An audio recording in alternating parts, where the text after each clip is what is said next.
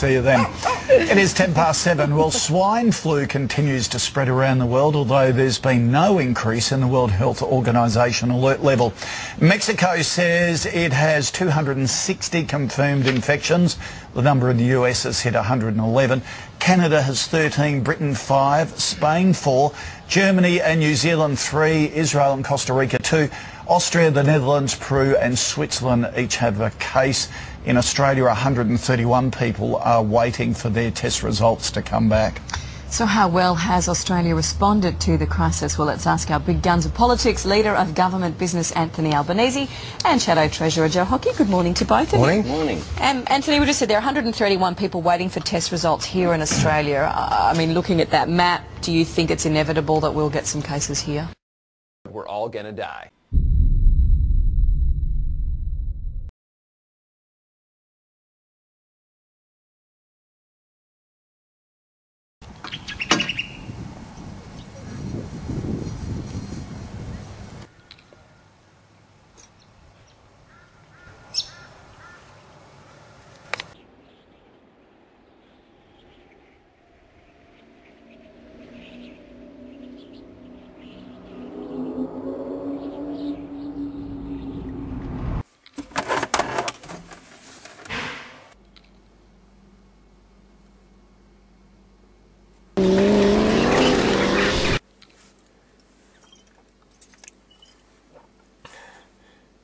What you see? What you see?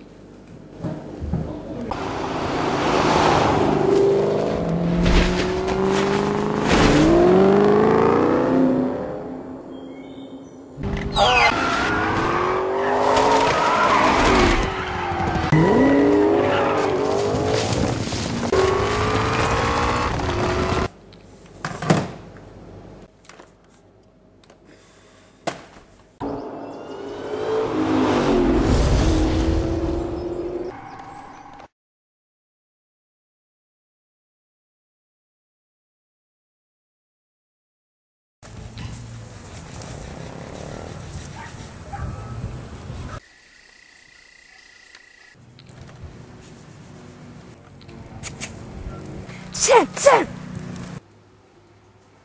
Sam, no, no, no! Sam! Sam!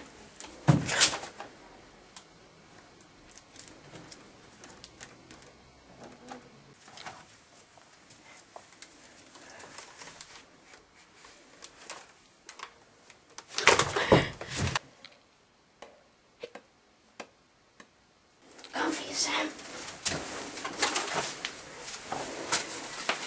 What you doing up there, Sam? Sam, what you doing? Come on, Sam. Come on.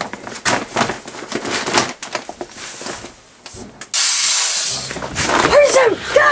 Go! Ah! Go, Sam, go!